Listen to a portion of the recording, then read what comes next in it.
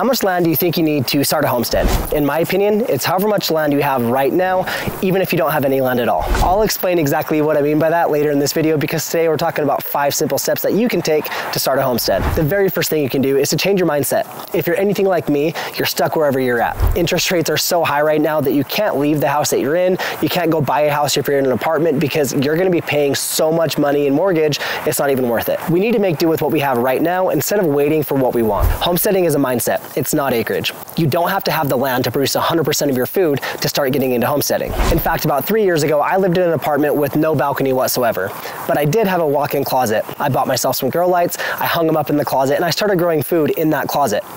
No, I don't think that you can full on get into homesteading in an apartment, but you can start being more self-sufficient. You can start growing some of your own food and building those skills so that way someday when the interest rates go down, you can go get your own place. Homesteading is less about growing every single thing that you're eating and more about just understanding and knowing what's in the food that you are eating. Most people can't grow all their own food. Even most homesteaders can't grow 100% of the food that they eat.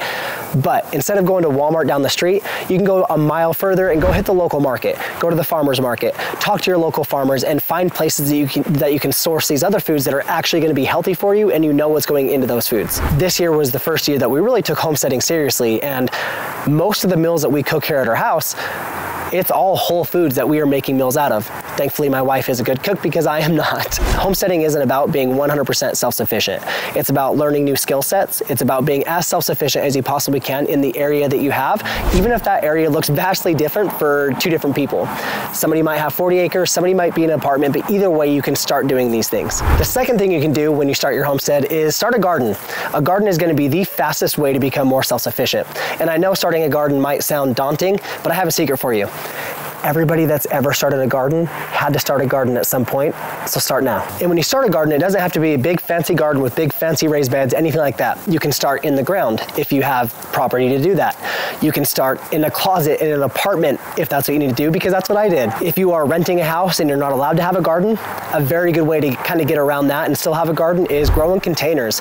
You can grow potatoes in totes. You can grow peppers, tomatoes in buckets. You can grow so many different things just in containers. I'm talking watermelons, different squashes. You can pretty much grow anything you want in containers outside. That way, if your landlord has a problem with it, you can just pick them up and move them away. Won't be an issue. If you're limited on space, you don't have a whole lot of space to garden, look into vertical gardening. You can do things like adding arched trellises, like I have here in my garden. I have arched trellises that go all the way up and down my entire garden, and that adds so much extra space in our garden. Another thing you can do is you can get vertical garden towers. We have a Greenstalk vertical garden. I absolutely love that thing. I've done a video on that before. I'll put a link down in the description for that, as well as the Greenstalk vertical garden itself. You can even go to the dollar store. I'm pretty sure dollar stores have vertical gardens now. And utilize YouTube. If small space gardening is something that you want to get into, get on YouTube and start doing some searches. There's going to be tons of people all over YouTube that will give you all the information you need to grow as much food as you possibly can in a very, very small space. But here's a trap that a lot of people fall into when they start gardening. They grow things that they don't actually want to eat. They grow it because it grows well in their area, or they hear it grows well in their area, or it's something that sounds like it's cool to grow, so they grow it. But then once they start getting harvest, they don't want to actually eat it. You need to grow food that you're actually going to eat, that you can actually incorporate into your everyday eating, your everyday meals, start cooking, make different recipes, learn different recipes, and really just kind of have fun with it. It is a waste of time, energy, and space if you're growing things that you just aren't going to eat. And then if you're lucky, you're going to start growing more food than you can actually eat. And that's when it gets really fun. That's when you get into food preservation. There's a whole lot of different ways you can get into food preservation, between pressure canning or water bath canning. You can get into dehydrating, freezing. Those are easy ones to do. Vacuum sealing. You can get into freeze drying, and that one is probably my absolute favorite. I love freeze drying. There's a whole lot of different ways to do it. And I know that can sound overwhelming, especially if you're new, but here's what I want you to do. If you get into that situation where you've got this extra food and you need something to do with it, learn one of those things at a time. Once again, go to YouTube University, type stuff into the little search bar, and start looking up how to water bath can, or how to pressure can, how to dehydrate food, every possible type of thing. Learn one at a time. Pick one that sounds cool to you, one that sounds fun, and go with that one until you have that one down, and then move on to the next one. Before you know it, you're gonna have an entire arsenal of skills at your fingertips that you can use whenever you want. But it's not something that you're expected to know right off the bat if you want to get into homesteading. It's something that you learn over time by doing it and learning more and more every single day. It's amazing. If you start learning these things today, your future self is going to thank you for it. The third thing you can do is start composting, and it's kind of a natural transition for anybody that starts a garden. They start getting into composting. This is a terrible excuse of a composting pile here behind me. Kind of show that to you real quick. Don't take that as something that a compost pile is actually supposed to look like. I haven't touched it in a while, but you can compost everything from your kitchen scraps to your yard clippings. You can get a worm composting bin and you can put your kitchen scraps into your worm bin, and then that's going to create even more fertilizer for your garden, which is amazing. You can be as involved or uninvolved with your compost pile as you want to be, but at the end of the day, you're trying to achieve three different things. You're trying to send less waste to landfill, which anybody that has a soul should want to send less waste to the landfills. You're also trying to use up every tiny little bit of food scraps that you possibly have.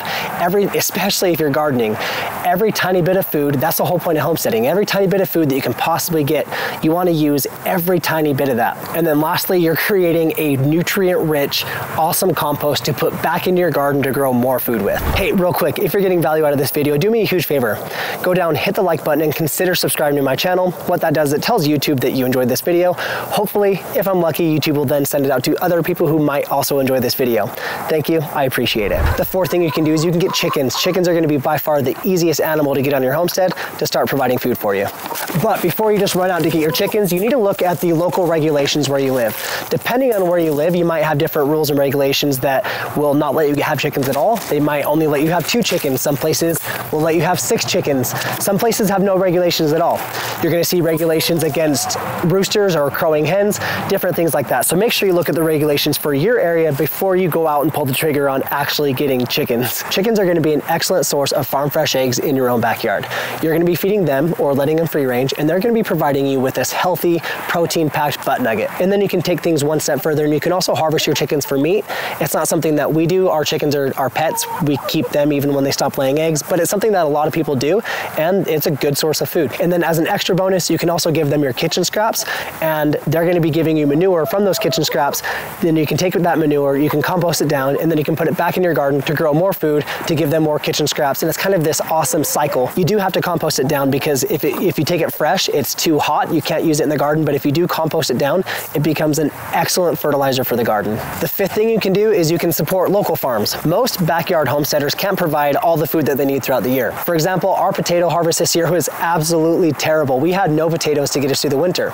So what we did is we found a local farm right down the street that was selling 50-pound bags of potatoes for $15. We bought a whole bunch of those potatoes, we brought them home, and we processed those and stored those for winter.